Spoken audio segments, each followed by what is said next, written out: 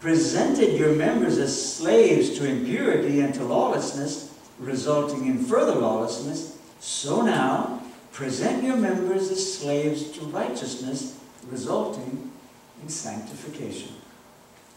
That is the biblical response to those that say, it doesn't matter what day you go to church, it doesn't matter how you were baptized, you are going to keep sinning until Jesus comes back. When I hear that, I just shut up and I just let them unload. And then I say, you know what? You have made my sinful nature very, very happy.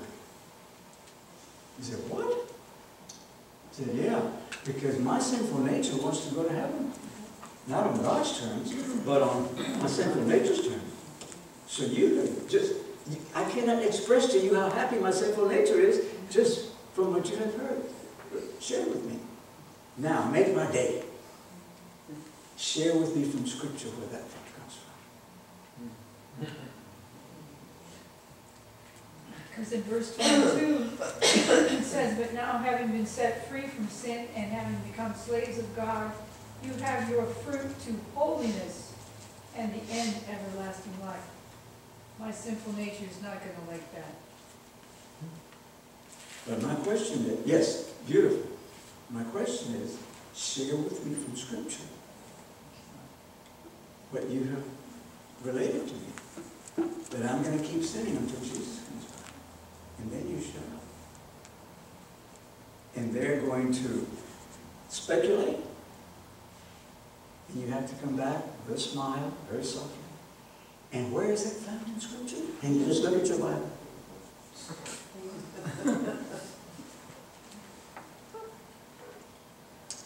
It ain't there.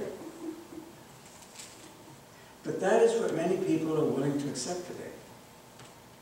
Rather than going to Scripture and accepting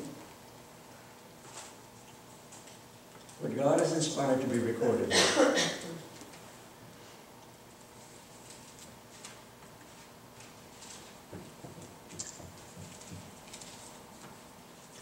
When God forgives and forgets a sin, is that the end of His involvement with us? Who would like to read 2 Peter chapter 1, verse 4? 2 Peter chapter 1, verse 4. Over here, ready? 2 Peter chapter 1, verse 4. And when you're there, say ready, and Deborah will read. 2 Peter chapter 1, verse 4. Okay. By which have been given to us exceedingly great and precious promises, that through these you may be partakers of the divine nature, having escaped the corruption that is in the world through lust. Thank you. We talk a lot about the Holy Spirit. The Holy Spirit created everything. And everyone says, amen. The question is, does the Holy Spirit have the power to produce what the Bible says I will experience, and the believers, and those that will eventually go to heaven, must experience on planet Earth before Jesus can come back? Let's take a look at Ephesians chapter 5, from the right, in Galatians, Ephesians chapter 5. And I'm going to read to you verses 25, 26, and 27. Here is an analogy or a parable. Jesus uses the marriage relationship to describe his relationship with the church many times. Here he inspires the Apostle Paul. Ephesians chapter 5, beginning with verse 25. Husbands, love your wives, just as Christ also loved the church and gave himself up for her. 26. That he might sanctify her, having cleansed her by the washing of water with the word. 27. That he might present to himself the church in all her glory, having no spot or wrinkle or any such thing, but that she should be holy and blameless. How would you like for that to be the finished product in your Christian experience? Amen. Well, Jesus cannot come back until there's a generation of people that decide to experience that. The question is, does the Holy Spirit have the power to do that in me, if I give it permission? Remember Romans 8:9? But you are no longer under the influence of the flesh, but of the Spirit. If, so be it, that the Spirit of Christ dwells in you. What does the word if mean? You and I have a choice. A choice to what? Either open that door or not. That is our participation in this. The Holy Spirit does the rest. Galatians 6:9. And let us not lose heart in doing good, for in due time we shall reap if we do not grow weary. Did everyone that Jesus healed or relieve of some deformity or ailment express appreciation to him for what he had done for them? No. Did that lack of appreciation make any difference to Jesus? No. And it shouldn't to us either. We should respond to every opportunity that the Holy Spirit opens our eyes, ears to, and leave the crediting or the appreciation to Christ. What we do need to know is that when we reap, when we sow in due season, what will happen? We will reap. Galatians 6:10. So then, while we have opportunity, let us do good to all men, especially to those who are of the household of the faith. The best response to that, because it's a little vague in English language, is to go to Luke chapter 6. Let's go to Luke chapter 6. And who would like to read Luke chapter 6, verse 33 through 35? Volunteers? Okay, Linda? Luke chapter 6, verses 33 through 35. And if you do good to those who do good to you, what credit is that to you? For even sinners do the same. And if you lend to those whom you hope to receive back, what credit is that to you? Even sinners lend to sinners to receive as much back.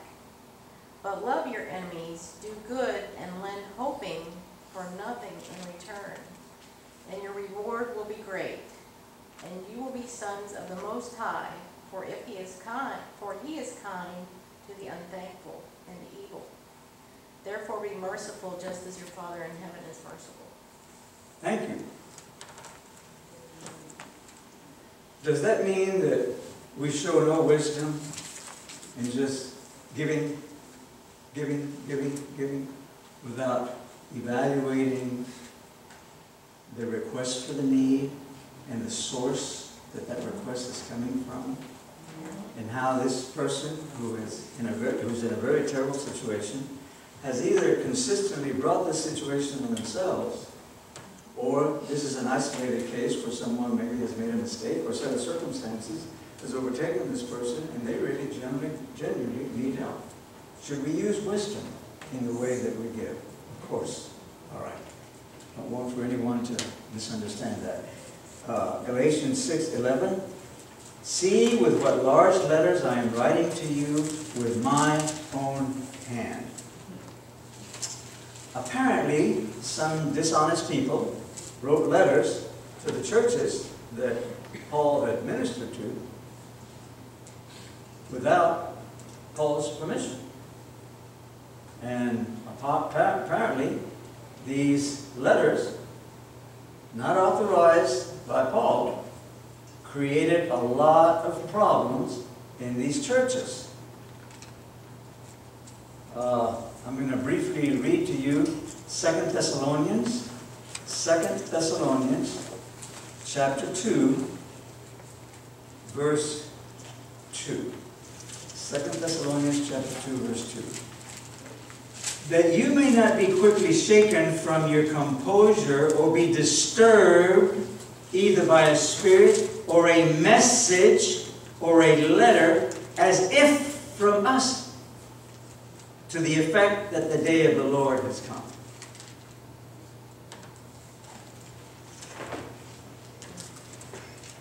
Does that need explanation? Sounds like there were false people. It's very important for us to be thankful that God opens the opportunity for us to share. But it's also very important for us to mind our own business and not go beyond where God has opened opportunity for us to do or say. Okay. So Paul solves the situation in 2 Thessalonians 3:17 by making a statement that he makes in most of his letters. Grace be to you and peace from God the Father and from our Lord Jesus Christ. That's the way he finishes, concludes most of these letters. In fact, in Galatians, he opens Galatians chapter 1, verse 3 by saying, grace be to you and peace from God the Father and from our Lord Jesus Christ. He gave himself for our sins that he might deliver us from all iniquity. Okay. But that salutation of Paul with my own hand, which is a sign in every epistle, so Yes. right. Yes. Okay. Here's a bad one. Verse 12. Those who desire to make a good showing in the flesh try to compel you to be circumcised, simply that they may not be persecuted for the cross of Christ. What does that mean? False brethren seeking to persuade the Galatian converts to trust in what? Self-visual righteous works, rather than trusting in the guarantee of the Holy Spirit to produce righteous works in us.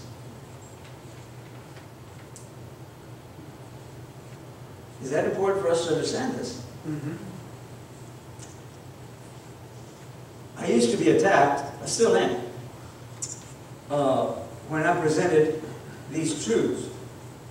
And so I learned to ask questions. What are we dealing with here in verse 12? Those who try to compel you to be circumcised, simply that they may not be persecuted for the cross of Christ. What does that mean? I can tell you what it means today. Okay? If you tell somebody what we know about righteousness, that any righteousness that comes from anything has been produced by God in us,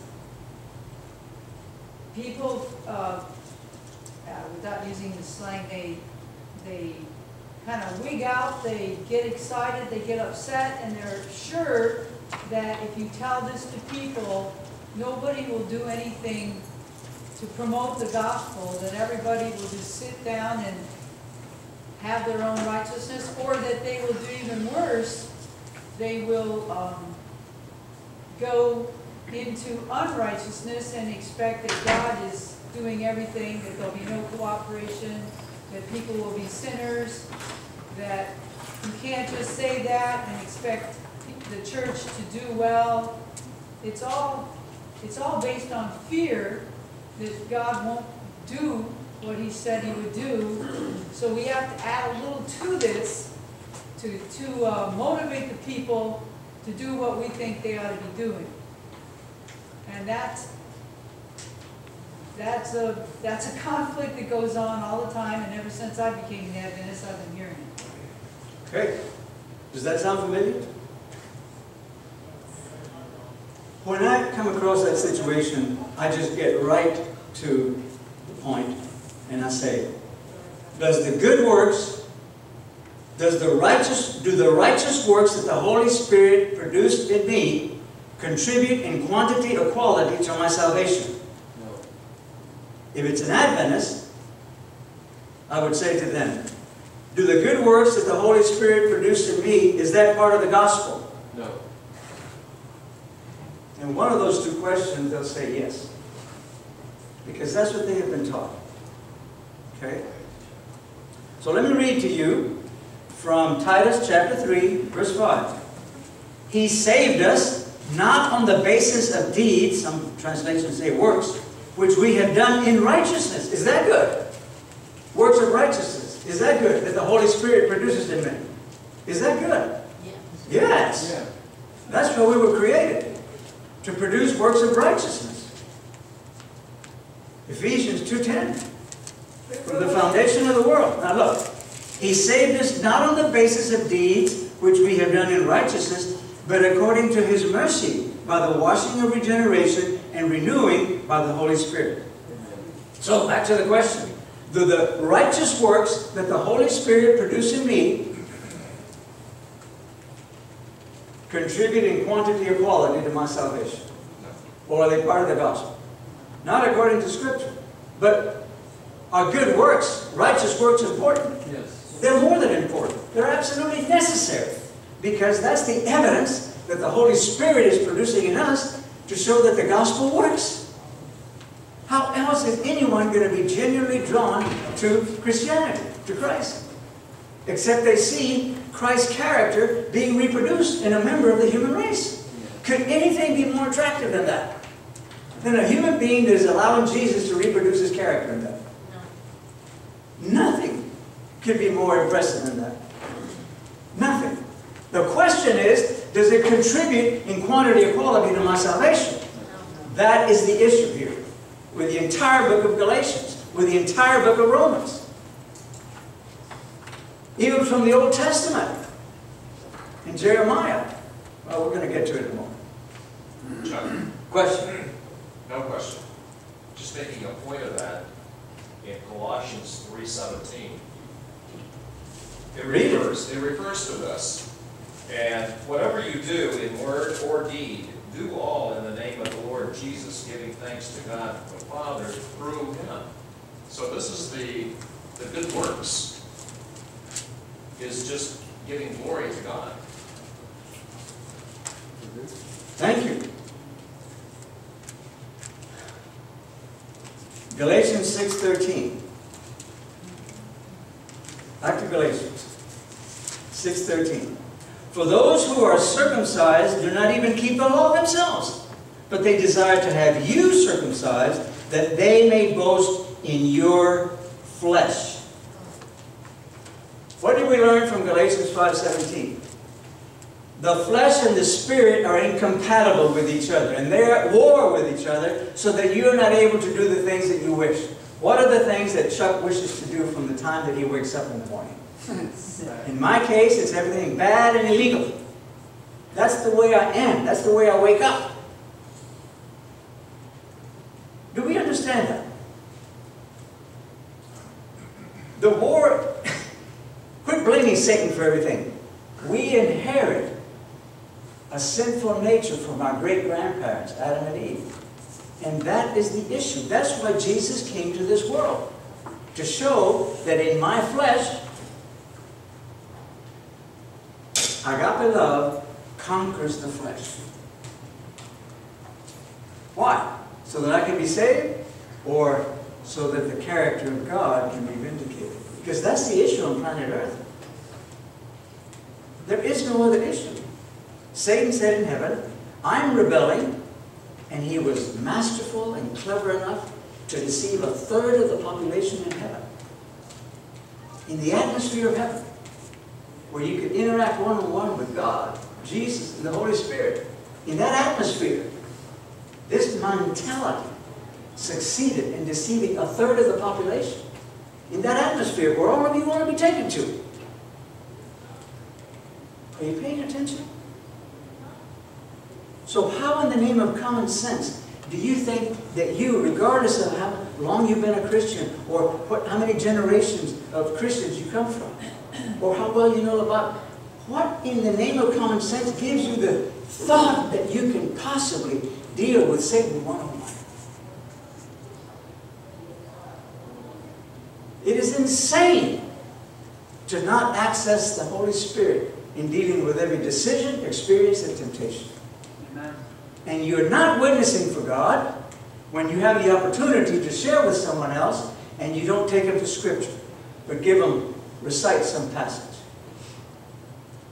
There's some key passages that you can learn so that you can share with everyone. Because the issue is, here is the answer. Here's where the answers and the solutions come from. You don't have to memorize anything, but you need to be reasonably acquainted with these issues that we've been studying for 14 weeks in the book of Galatians.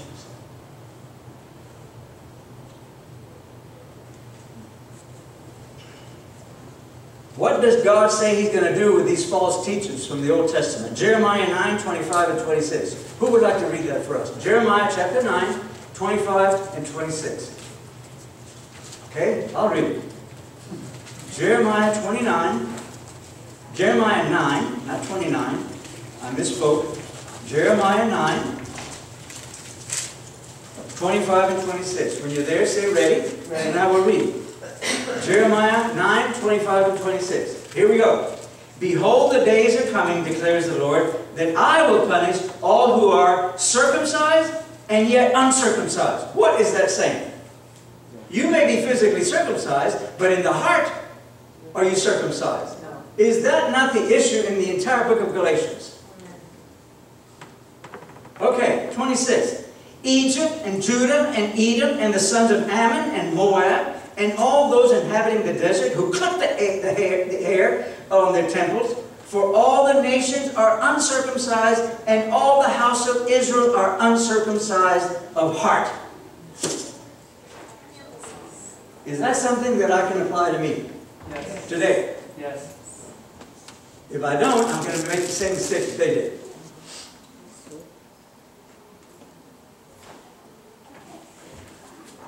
Galatians 6:14. But may it never be that I should boast except in the cross of our Lord Jesus Christ, through which the world has been crucified to me, and I to the world. Galatians ends where it begins. Deliverance. From where? From this present evil world. Galatians 1:4. It is the cross of Christ that accomplishes that deliverance. The cross is the symbol of what? Humiliation. Therefore, I must glory in it. Because my sinful self does not want to be humiliated.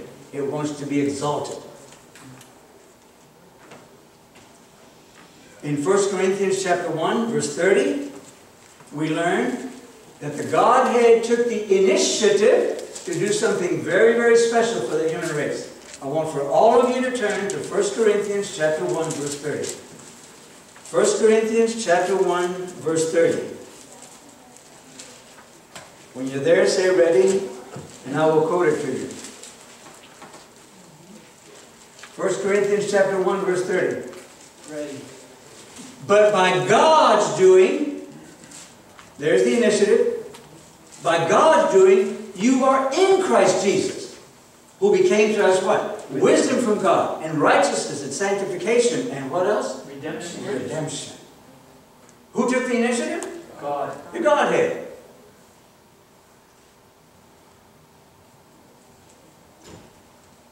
Wisdom from God. That is a very interesting word in the Greek language. It spells Sophia, where we get the word sophisticated. God has given us very, very special knowledge, understanding of the Scriptures, especially this church. Two other people in the audience today were studying last night about important topics in the Bible. And the unique knowledge that God has given this church in the books of Daniel, chapter 7, Daniel 8, and also Hebrews chapter 9. When God has a generation of people experiencing these truths, then and only then will Jesus be able to return. By God's doing, God's initiative, you are in Christ Jesus. By God's doing. Nowhere in the Bible does it say that He has permission to do that. That's called the objective gospel. Remember John 3:16? God so loved the world that He gave His only begotten Son. That's the objective aspect. The subjective is what? And whosoever believes in Him shall not perish, but have everlasting life. That's the subjective aspect. So the objective aspect in 1 Corinthians chapter 1 verse 30 is, by God's doing you are in Christ Jesus. That's the objective fact. What's the subjective? Colossians 1:26 and 27. Christ in you, the hope of what? Glory. Yeah. And that comes when you and I choose to open the door that the Holy Spirit, through Jesus, is taking the initiative to knock on. That's our contribution. That's it. Did we get it? Someone's knocking on the door in your heart. Are you going to open the door or are you going to leave it closed? That's it. That's our contribution. Then if we open the door, what happens? He comes in and takes over our life.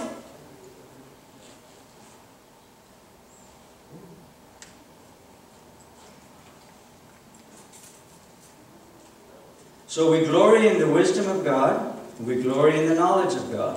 One text says we glory in the wisdom of God and in the knowledge of God. So, the scriptural conclusion to this, as well as our study, because our bell is going to ring pretty soon, is what? Eternal life is found where? In Jesus alone. In Jesus alone. And what aspect of Jesus are we talking about? The cross. The cross.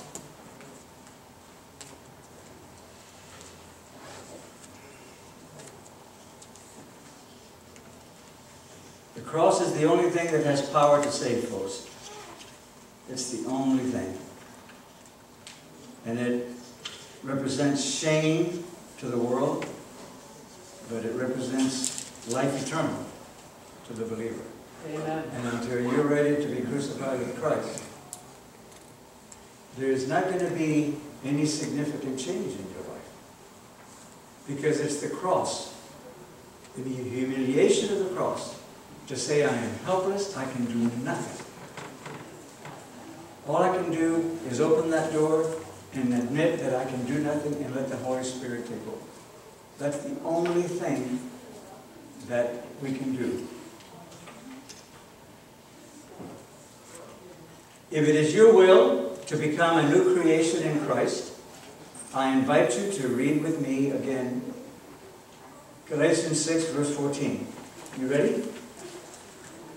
But may it never be that I should boast except in the cross of our Lord Jesus Christ, through which the world has been crucified to me and I to the world. Do you see a similarity there between that passage and Galatians 2:20? Yes. I am crucified with Christ. Nevertheless, I still have a pulse. Yet not I, but Christ living in me. And the life which I now live in the flesh, I live by the faith of Jesus Christ, who gave Himself for me. When we use the expression, the biblical expression, the faith of Jesus Christ, we must understand that what Paul is writing about in Romans 12, verse 3, to each one has been given a measure of what? What faith? Faith of The Jesus. faith of Jesus? Or, okay, you've got a little bit of faith now, I want for you to go out there and exercise it. It's the former. The faith of Jesus. The faith that conquered Satan in my equipment, my condition. So, the ultimate experience on planet Earth is to find a generation of people that chooses to live their lives as Christ did, turning every decision, experience, and temptation over to whom? To His Heavenly Father. And allowing what I call the designated driver, the Holy Spirit, to lead him for 33 and a half years. Which the Holy Spirit is most anxious to do when? When you when I open up that door. And he says, let's go. Let's prove to the world that what Jesus did is not an isolated incident. Let me close by reading a sentence from Christ Object Lessons, page 69. How many of you would like for Jesus to come soon? Okay. Do you know that you can determine when Jesus comes back? Here it is. Christ is waiting with longing desire for the manifestation of himself and his church. When the